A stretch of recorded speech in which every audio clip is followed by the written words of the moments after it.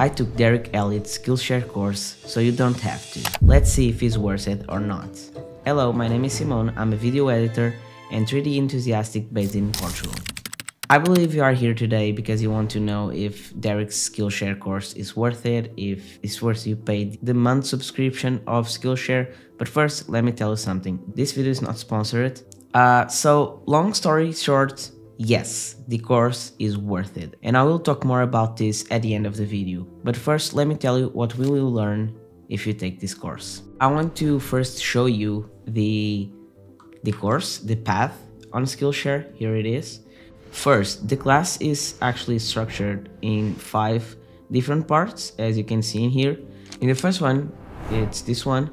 You will only go through the Blender interface and how Blender works, really the basics, just so you know what is Blender.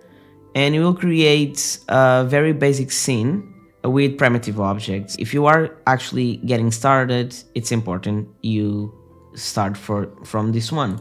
The second one, if you already know Blender a bit, I highly suggest you start from this one, for the second one, because in here Derek actually teaches you how to build a whole room, you know, and you're going to learn a lot of modeling techniques. You even are going to learn about cloth simulation, and we are going to light and give some materials to all of the objects. And also it teaches you how you can add objects and assets from the internet that you haven't modeled yourself, which is completely valid, and it talks about that as well. Course number 3 is a bit more advanced. It starts with giving you overlook of how lights work, how lights are important to actually create emotion and to give different meanings to your scenes, and it goes through the different lights that exist. So it's a really good introduction to lighting, in my opinion, but it doesn't go in depth. After he talks about lighting, he actually picks up the scene that we created on course 2, and he starts actually giving more advanced materials. So in here, he actually goes about texturing using image textures. He starts going a bit more in depth and using other nodes and procedural ways of creating these materials. And so on the third course, we start learning animation. We'll start learning how keyframes work, how the curves work, not much, but just a little touch.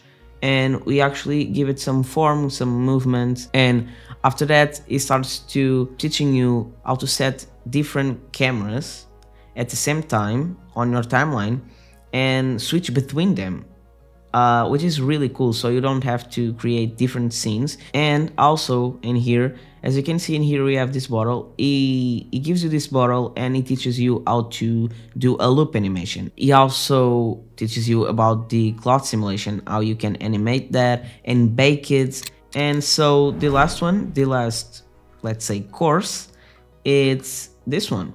It starts the course by telling you how important it is to storyboard and to actually think about what do you want your shots to be like. Apart from this, you actually learn how to use curves and how curves work and the different feelings, the different speeds. And I think this is all you need for you to actually start creating your own animations and start practicing without needing anything else, because it teaches you everything that you need.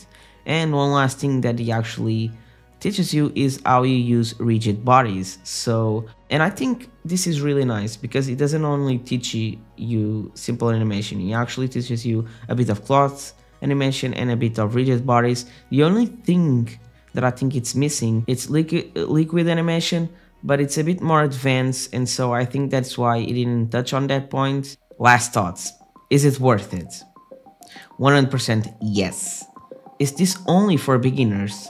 No, I don't think so. Imagine that you don't mess much around with animation. If you don't, this is perfect for you to start.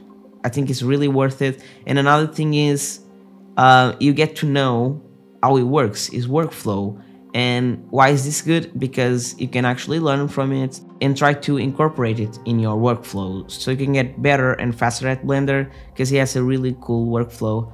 And yeah, I think it's all I have for you today. I hope you enjoyed this video. Please give a like, subscribe, and don't forget to watch this other video that I have in here. I hope you like it, subscribe, give it a like, and I'll see you next week.